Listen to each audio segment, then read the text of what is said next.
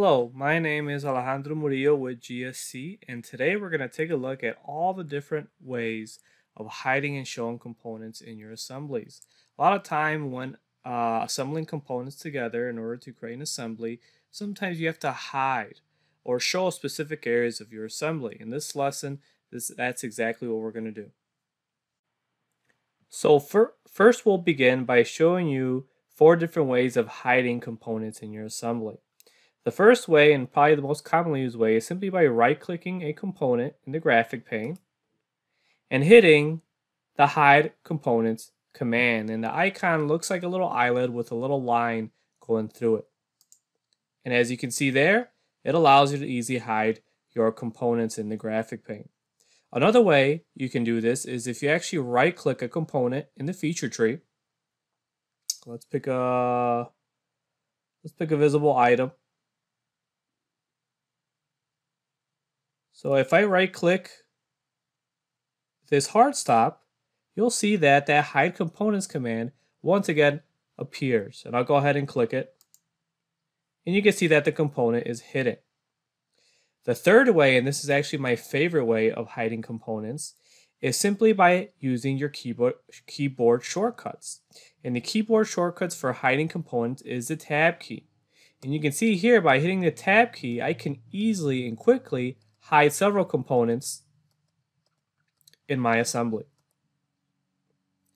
Now the fourth way, and this one is less known, is right next to your display managers is actually this little single arrow. And sometimes you won't be able to see it if your feature tree is too narrow. You'll see these double arrows here. Those simply toggle between your different managers. If you expand your feature tree wide enough, you'll get a single arrow. And when you click that arrow, this will allow you to control the visibility of several items in your feature tree, including your components.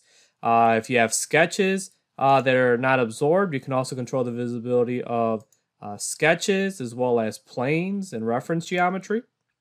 In this case, I just want to control the visibility of my components. So I'll go ahead and click this component icon. And you can see that my components begin to become hidden. So those are 4 ways of hiding components in your assembly. Next, I'm going to show you 5 different ways of showing components that were previously hidden. And pretty much most of them, you're going to repeat the same procedure as hiding the components. So for example, if I want to show a component that's currently hidden, I can right-click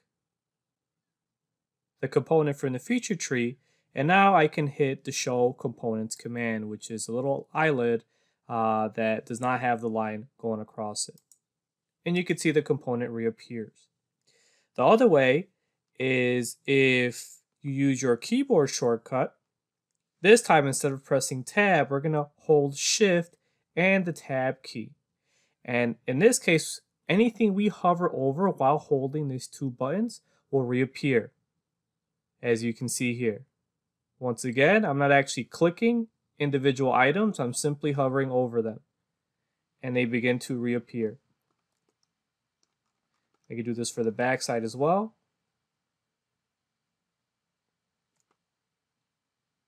In that case, that became hidden, Shift Tab, and you can see right there it reappears.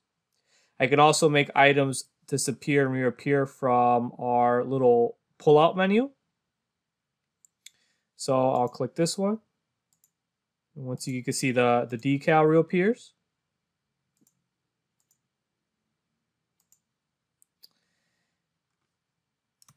And then a very useful way of showing multiple components at the same time that were previously hidden. Let me just hide a couple components really fast using my tab key. You can see I could do this very quickly. There's actually a command under assembly called Show Hidden Components. And when you click this command, it will only show you the items that are currently hidden, and it will hide the components that are currently shown. You can see here that now I only see the components that are currently hidden. And if I click these components, you'll see that they disappear because now they have become shown.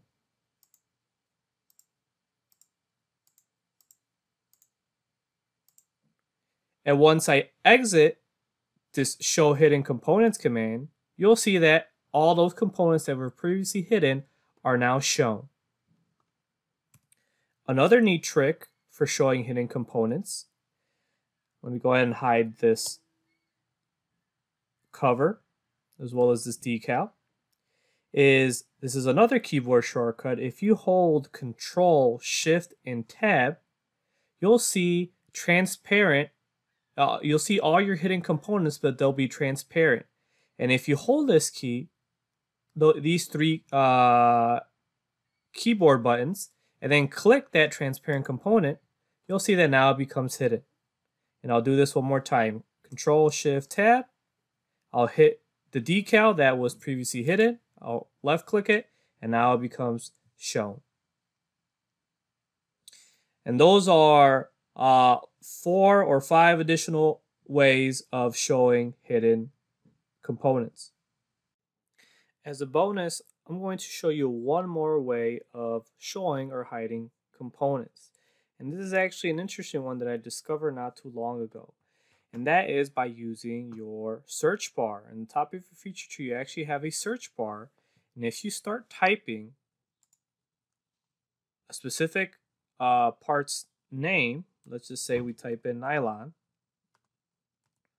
you'll see that everything becomes hidden other than the components that have the name nylon in the feature tree. If I delete this, I could also type in, let's just say M5, and you'll see that only components that have M5 in them appear. I could even do this for, let's say I type in gear. You can see the decal has the word gear in it, so it actually hides everything else other than the decal itself. So this has been Alejandro with GSC. Thank you for watching.